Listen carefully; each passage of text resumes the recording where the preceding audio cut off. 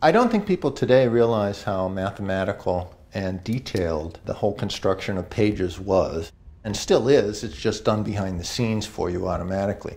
It must be obvious now to those of us employed in the graphic arts that we will, in the next 5 years, undergo more changes than any other industry in the history of our country.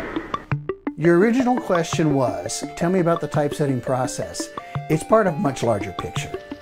If you look at the evolution of printing, there were many reasons why photo typesetting overtook hot metal. For it is by tape that future equipment will be reached.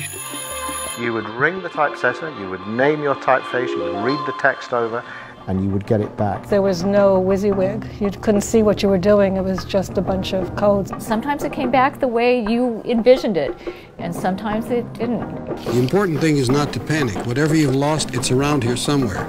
I hated doing paste up. I was terrible at it. Today, the printed word is expressed and executed with technological advancements never dreamed possible even a few years ago. Any new technology is always going to have reactionaries, and it's going to have experimenters, and it's kind of wonderful to see both things come together. It's amazing how quickly the technology changed from the 70s to the 80s to the 90s. Hello, I am Macintosh.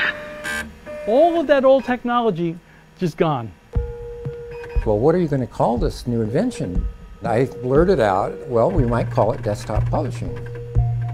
Being able to directly manipulate type, photography, color, that's what it's all about. That's the revolution.